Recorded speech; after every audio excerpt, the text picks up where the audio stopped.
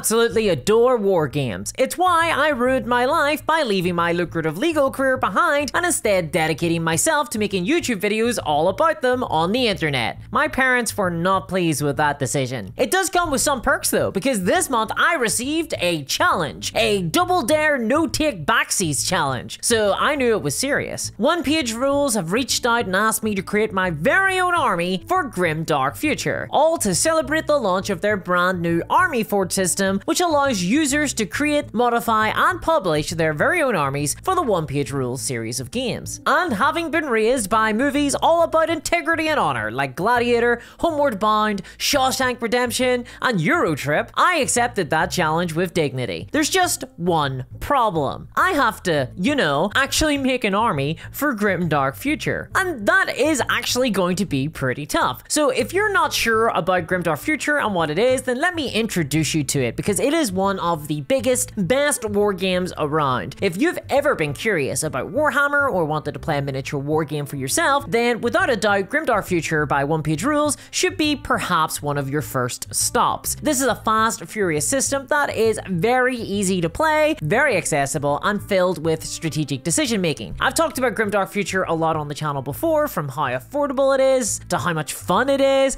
You probably heard about the game already, and it's also the only game that I actually believe when it says it only takes 90 minutes to play. And it's also really famous for having a lot of armies that you can play as in the game. And that's great, because while the game does have a full line of official miniatures, it's also a miniature agnostic game, meaning that you can really use any minis that you want to play with when it comes time to game. And that makes for a lot of available choice if you're someone like me in the position of having to create your very own army. So yay for me. But I also want to do something that has never been done in Grim Dark Future before. But I also have to be true to myself. To quote a great man, I'm gonna get real weird with it.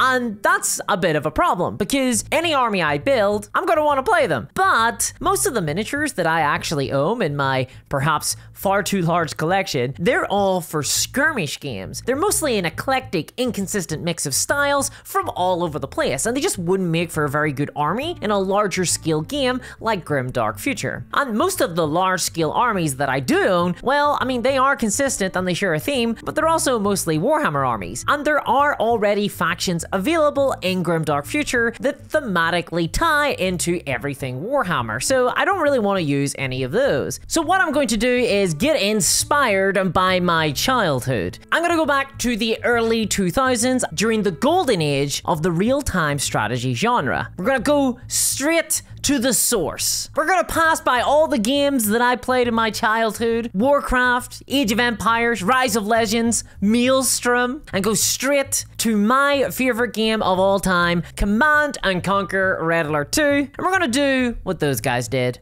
We're gonna fuck up history. Hit it, boys!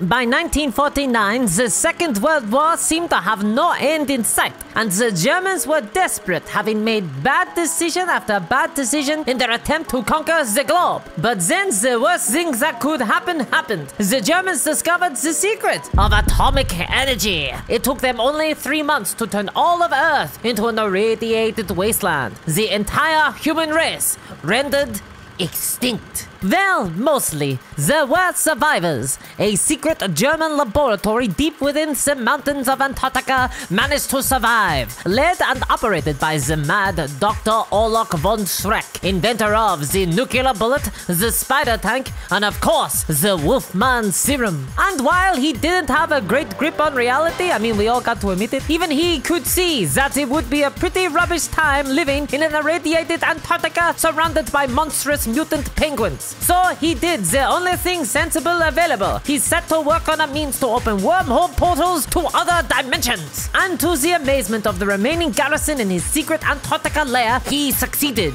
naming his new portal technology the Bifrost Cannon, after noting the resemblance of its trademark rainbow beams to the mythical bridge of Norse legend. Now, a terrifying army of zombies, wolfmen, giant mech walkers armed with nuclear bombs, and of course, little bicycles, march across extra-dimensional rainbow bridges to explore and conquer strange new worlds for their necromancer scientist mad Dr. Von Schreck. And who knows what other foul creatures that lie between realities have been taken and forced into his service as well. There will be no peace amongst the stars. This is the Vogel Group.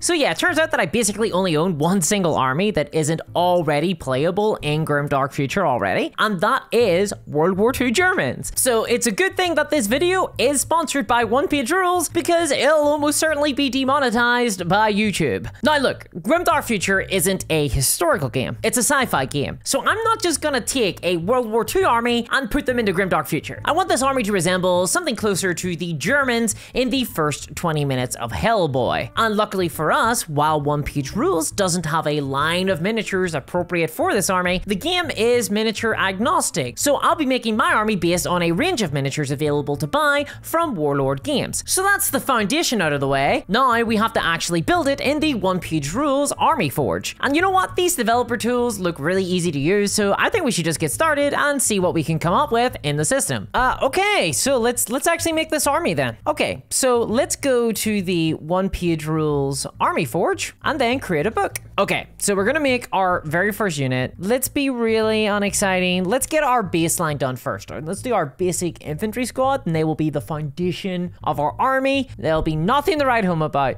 but it'll give us a little bit of an idea about how the rest of the army is going to look. Okay, so we want them to be nice and cheap. They'll have low defense because they're just wearing uniforms, and their guns aren't that great. Maybe just give them an upgrade here for a light machine gun, but otherwise they're just using primitive rifles against sci-fi armies, so I'm not gonna give them AP or anything like that. AP is armor piercing, basically reduces the enemy defense save. And the system actually calculates out all the points for the unit when you make it, so that's pretty cool, and in theory should mean that anything I make here should, you know, in theory, be balanced. Now let's have a little bit of fun. Our second unit is going to be zombies. I need zombies in this army. I need them. I love the idea of Von Schreck just dropping these zombies onto planets. It's so irresponsible. Let's call them Dread Pioneers. They're gonna be rubbish, but they will be our objective holders. So let's make them slow, and let's make them kind of resilient. I want there to be hordes of them, so cheaper than basic infantry. They're not gonna get any guns. I'll give them regeneration. I'll give them undead, and let's make a weapon for them. Zombie bites. Yes, yes. Fear mine zombie army. Okay, and the Earth they come from, like Reich 5 or whatever it's called, is super radiated. So let's give them an upgrade. Let's let them become radioactive. This should actually let them deal out quite a bit of damage, especially because they should be throwing a lot of dice. Now let's lean into the zombie undead theme a little bit more. Let's create a hero unit, and one that specifically is designed to buff up the zombies. And let's call him the Mutant Master. Yes. Okay, I love this name. And I'm actually basing this on a model that I already own, specifically this guy here. And you can see he's got a big mutated hand there, so we're gonna give him a mutant punch in melee. We'll give that blast so he can actually hit multiple people with the one attack. He's basically Sauron, you know, but German. And we didn't know Sauron wasn't German. Let's also make a new rule for him. So we want him to buff zombies, and our zombies' main thing is that they rely on regeneration. It's basically like an armor save to survive hits. So let's allow him to increase their durability by giving him a 12-inch aura, allowing any undead around him to re-roll regeneration rolls. And that will be actually perfect. Okay, and because he's mad scientist, let's just give him a laser gun. You know, when in space. Right, we're gonna need some vehicles now as well. We could go really boring with this, like pick up some standard half tracks, but you know, let's not do that. Let's go for something a little bit different. I have this spider tank, and I want that. I want to be able to play with that in this game. So let's make that into One Page Rules. Let's call it the Auto Creeper. Yes, and because it has big spider legs, it should be able to crawl up walls. So let's give it Strider so that it can ignore difficult terrain. And it is open topped, and it is a light vehicle, so it should be pretty easy to kill. Let's give it just toughness 6 and a pretty low armor save. And toughness is basically hit points in Grim Dark Future. So if we give it toughness 6, it just means it needs to be shot 6 times before it dies. And we'll also give it an autocannon, and it'll be fast and a scout as well. Okay, now Warlord Games, who make this miniature, they actually sell a closed compartment version of this with a flamethrower. So, you know, who am I to argue? So if someone's bought that version of the auto crawler, let's not leave them in the lurch. Let's create an upgrade for this that gives it +1 defense for a sealed compartment and a flame cannon. And let's call that flame cannon the Devil's Tongue. Hell yeah. Okay, so now we need a tank. Let's just go for the classic. Let's go for the Panzer tank. I mean, I'm not going to get into the weeds about Panzer 3, Panzer 4, whatever. Use any tank you want. This will give us a little bit of armor on the field and some staying power, and we'll give it a so-so battle cannon and a machine gun. But here's where one of our big themes is going to come into this. We're going to give it a Bifrost upgrade. This is going to be to its main turret, so it'll have a Bifrost cannon. And this cannon will shoot rainbows into an enemy, opening up multi-dimensional portals right inside enemy vehicles. Basically, it teleports you to another dimension. And that means that it's going to be able to destroy really heavily, really sophisticated futuristic tanks, even though it's pretty, you know, it's pretty primitive from the 20th century. So let's create the Bifrost cannon. We're gonna make that super specialized at destroying heavy armor. So there's not gonna be a great rate of fire there. It's not gonna have lots of shots. It'll have like one big shot and it'll just do a hell of a lot of damage. So let's give it loads of armor piercing and give it the deadly trait, meaning that it's gonna deal multiple damage against a single lone unit. And I kind of want this to operate like a portal gun as well. So let's give it the ability that if you don't shoot the cannon, you can instead use it to teleport people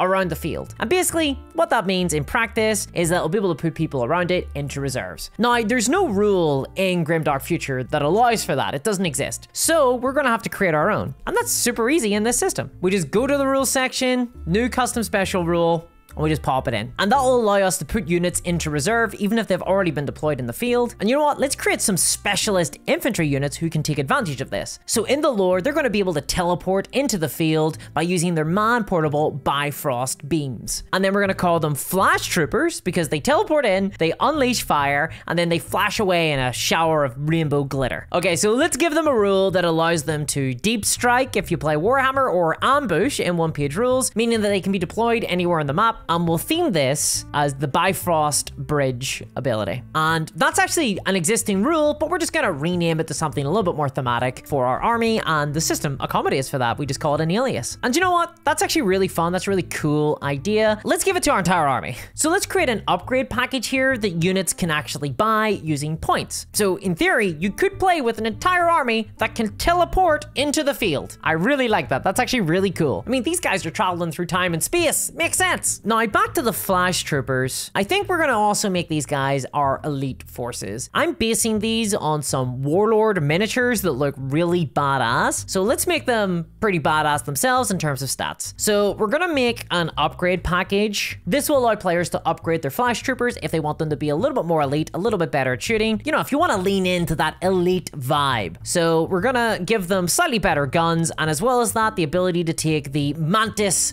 targeting system, named after renowned scientist Mantis Toboggan, MD. I also want to do like a fast bike unit as well with a little beacon that'll allow us to use our Bifrost entry just closer to the enemy, just give us some tactical options. That could be pretty cool. So let's just call it the Storm Rider. Just make a little bike. I think we need to add a little bit more gothic horror into this. We've got the zombies, that's cool, but I think we also need some werewolves. I think the army needs some werewolves. I have these Wolfman miniatures, so I mean, like, you know, I may as well get some use out of them. Okay, so we're gonna make these really powerful offensively, and let's make them fast too, because you know they're like actual Wolfmen. And these are gonna be our bruisers. So these are gonna be like the guys who can actually get into melee and do a little bit of damage. And we're gonna give them regeneration as well, because that's I mean they're werewolves. So that's pretty cool. They seem pretty easy actually. And then of course, what army would be complete without a mech walker? Let's call this the Jotun Walker. We're gonna give it some machine guns. We'll give it an anti-tank cannon and some fists as well for fighting. And the one that I have, the one that I've built, has a howitzer on the top of it. Let's say that that is a mini nuke launcher. Yes, we have to make a mini nuke launcher. Okay, that's gonna be a pretty insane artillery weapon. Okay, that's very expensive. That's a little bit oppressively powerful, but we'll see in playtesting. And of course, we're also gonna need an officer unit too. Let's make him a pretty weak shooter. We basically want like a supporting unit, not a killy unit, so he can just have a pistol. And we also want him to be pretty vulnerable, so he's not gonna have an amazing defensive stat, but we'll give him tough 3 because he is still a hero unit. And then let's give give him something really cool. Let's give him something really special that will kind of define his role in the army. Let's let him activate another unit around him for a second time. I don't think that actually exists in the game because it's kind of broken, it's kind of insane, but let's do it. And let's start it out pretty cautiously. Okay, right, this might be a little bit too much. We'll need to play test this, but let's make it very expensive. It's a really good ability, but ultimately it's on a pretty weak unit, so that should hopefully be pretty balanced. And there we have it, a completely built army, one that I think will be really interesting to play. So in theory, this isn't super elite. It's also not a horde army,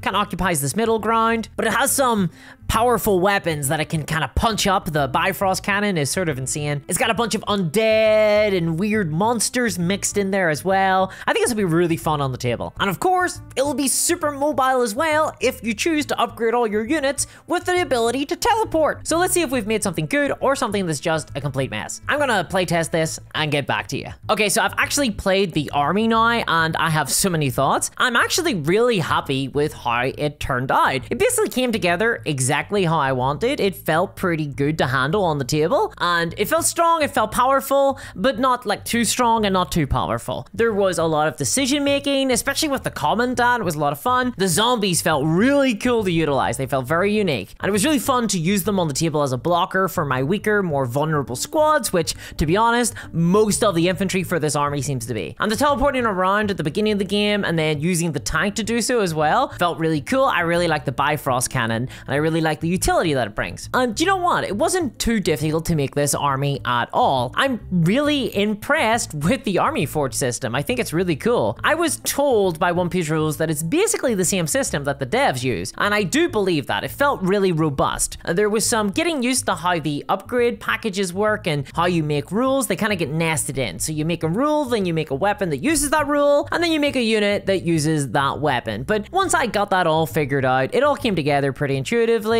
and it was a lot of fun to utilize. And anyone can actually use this system to make their very own armies, their very own units, insert them into existing armies. So you've really got no excuse not to buy whatever miniature your heart desires, because now you can just stat them up on the Army Forge and use them in one-page rules. That's pretty cool. But why not try it for yourself? Go check out the one-page rules Army Forge, link in the description below, or even just check out my army in the community books. It's been published up now. Tell me what you think about it. I'll be tweaking it. I'll be adding some new units here and there, maybe amending some of the stuff, do some play testing, get some balancing done. Let me know what you think about the army in the description below. And a huge thanks to One Page Rules for sponsoring today's video. If you enjoyed it, here's a video where I reviewed getting into the system. And a massive thanks to my patrons, especially CryptoKev, Novani, and Travis Hunter. Thanks so much, guys, and I'll catch you all next time. Bye-bye.